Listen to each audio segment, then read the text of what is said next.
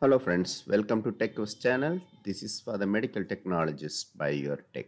In this video, we are going to discuss about correlation between laboratory instruments. Do you have more than one instrument for running the test?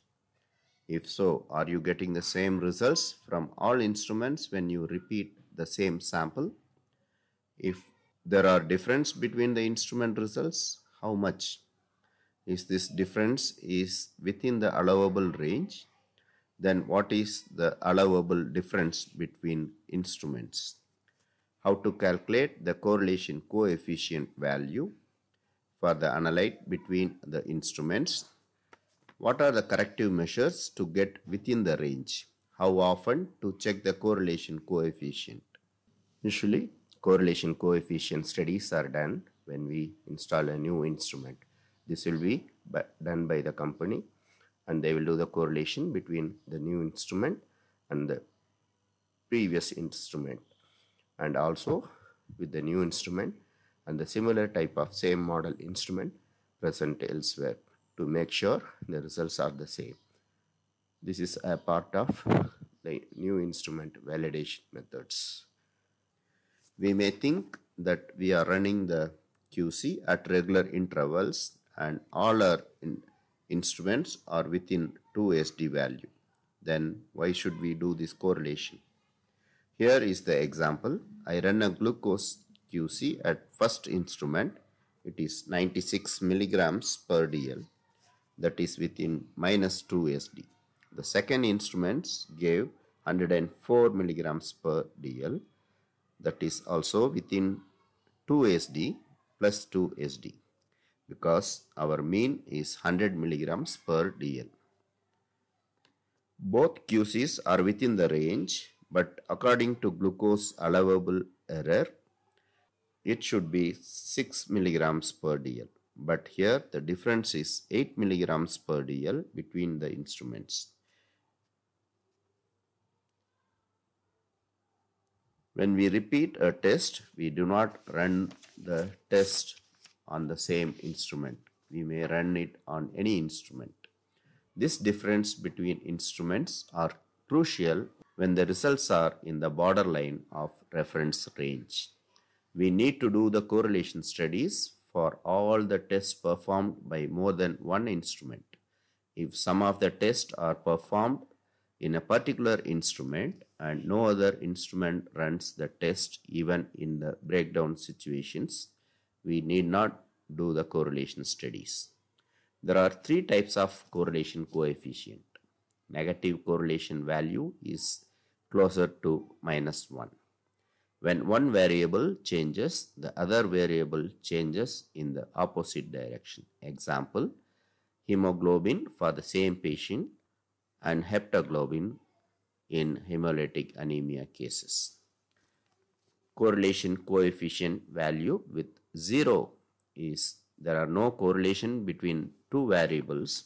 That is example of glucose and calcium for the same patient, which has no correlation. Positive correlation value is +1, closer to 1. When one variable changes, the other variable changes in the same direction. Example, running the sample for an analyte in two instruments, both have to give the same value because we are running the same test. The correlation coefficient tells you how closely our data fit on the line.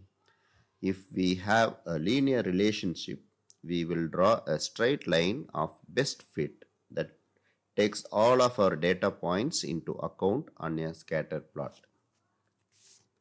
The closer our points are at the same line, the higher the absolute value of the correlation coefficient and the stronger our linear correlation.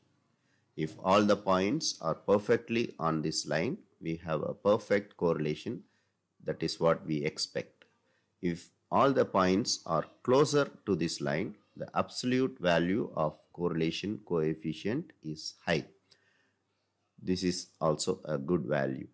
If these plots are spread far from this line, the absolute value of our correlation coefficient is low.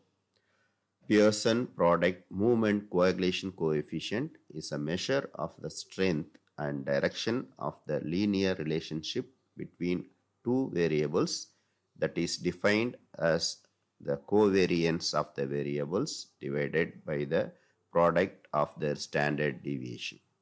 It is a linear two quantitative variables. Pearson correlation coefficient is commonly used to calculate the coefficient in the lab. Don't worry about these calculations. Software programs are available commercially, or we can calculate using Microsoft Excel by just entering the values.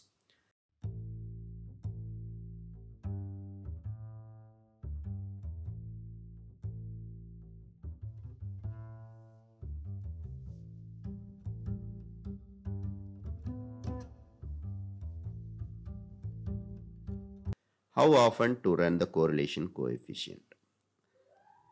It is everyday performance to check the correlation between the instruments, but also keep watching the results for any malfunction of the instrument. Whenever any rerun has to be done for high or low values, always run it on the other instrument second time to check the results variation. Follow the Laboratory Accreditation Board instructions for the frequency of correlation coefficient studies. Normally, it is every 6 months. All the tests in the hematology lab, coagulation studies, biochemistry, special chemistry, run by more than one instrument needs correlation coefficient. Follow the procedures and protocol to run the test if your accreditation board has the program. Next is how much difference is allowed between the instrument. For each analyte, the Laboratory Accreditation Board, Proficiency Test Program authorities, or the state health departments has the total allowable error list. It differs according to the analyte. For example, for glucose 6 milligrams per deciliter. For hemoglobin, it is plus or minus 7%. I have given the website for the total allowable error list given by the international board. We will have another video on correlation coefficient about the procedure and calculation. Thanks for watching. Please like, share and subscribe. Thank you.